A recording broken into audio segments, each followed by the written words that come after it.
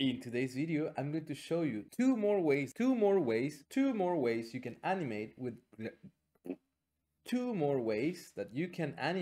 Blender's Grease Pencil. I'm Luciano, and welcome to the adventures of LollypopMan. This episode is sponsored by me. Use the code below to get 10% discount on any of my products. What's up, everyone? After recording the previous video on animating in Grease Pencil, some people reminded me that there were even more ways that we can achieve this. So remember to like and subscribe, and let's get on it. Here we have a brand new animation template, and I'm going to go into draw mode and create a circle. Okay, more or less. So I'll just sculpt it a little bit so it looks more close to a circle. So it's not super bad. And there we go.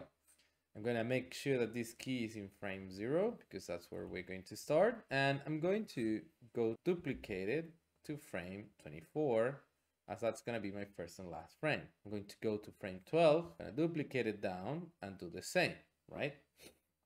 So now what I can do is I can go into any frames in between two keyframes and press Ctrl E, and I can get this interpolation, which is kind of like what you do with the breakdowner with the 3D rigs, right?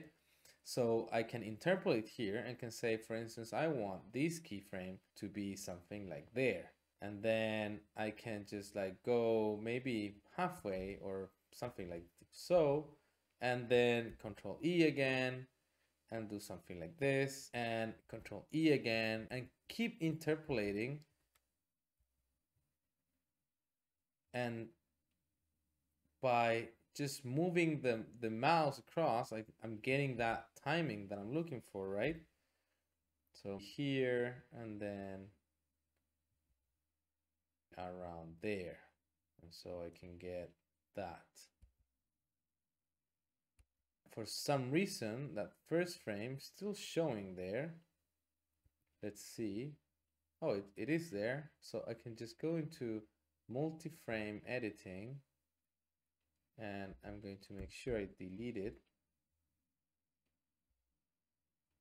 Right? There we go. So for some reason, it's still here too. And there we go. Not too shabby, right? So for instance, now I could grab this drawing and do a squashed frame, right? And then I could just go here and press Ctrl E again and then push it towards there. You can see the interpolation has a number, and it's not like the breakdowner where 100 is at that line. Just make sure you match wherever you feel like you need it. That's okay. 90% is good here. We can go back to edit mode and see this. Maybe that was too much, so I can do something like so. Burn. And here I probably want to scale it the opposite way, right? And then here, same thing.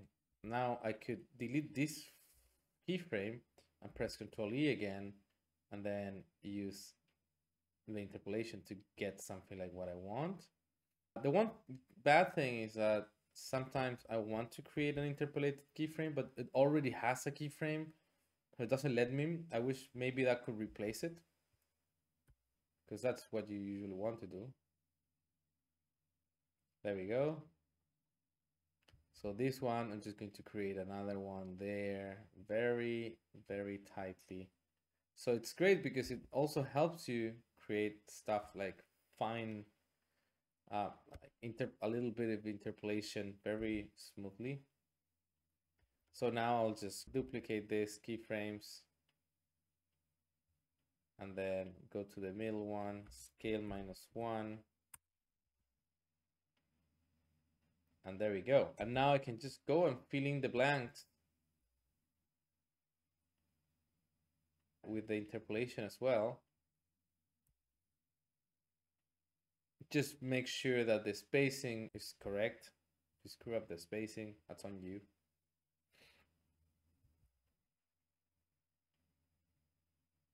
right? It's relative to the rest of them. So you can see that the first part is on ones and the second part has ones and twos mixed up. So obviously this is a very simple example, but this interpolation type might help you get part of the way to where you want. And then you can always use tools like sculpting so you can actually get where you want faster. For this last one, you can create animation as well in another app like Procreate or Rough Animator or Photoshop, Krita, etc. And so once you do that, then as you can see here, I have a crappy animation done, right? It's just a few frames, but the cool thing is you can drag and drop it into Blender. Now that you have it here in your viewport, you select it and go Object, Trace Image to Grease Pencil, and I'm gonna make sure that here is Sequence, Turn Policies Black, and that's it. So I'll press OK now. So we have this circle here, but if we move back, you don't see your animation because the animation result starts at the position of your time frame header, time thing, time head, whatever. And so this animation, you can see that frame is actually this one. And so you move from there on and there you go. So I'm just going to bring in a new time dope sheet grease pencil and just shift my frames all the way over here. Now, as you can see, it traced more than like almost 100 frames, actually exactly 100 frames. And that's because if you select your empty image, you go there, the frames that it says to have is 100. So what you really want to do is refresh this first, so it actually grabs the actual length of the video, and then you can trace it. Like if I now move this away and then go Object, Trace, I'm actually going to put myself in the first frame. As you can see, Trace Image, bam. Now we get this one, which does have only those 16 frames, and as you can see, it got traced in the same frame that we were starting. Right now, there's a few glitches because my drawings weren't like closed here. As you can see here, there's a little gap, and then in frame 2 as well, there's another gap there. And so in some cases, I've gotten the result that this one doesn't have a fill, but in this case it does. But this one here does not have a fill. Let's make this a little bit more obvious. I'm just going to get rid of this guy here. I'm going to get rid of this guy here. And I'm going to select that layer. So you can see now, that's okay. That's okay. Okay. That one is empty. And so I'll just go to my trace, select my color, my background color, change to draw, select the fill area, and done. If the hole is a little bit bigger, you can just change the leak size and then do the same. And there we go. And so we got my ball.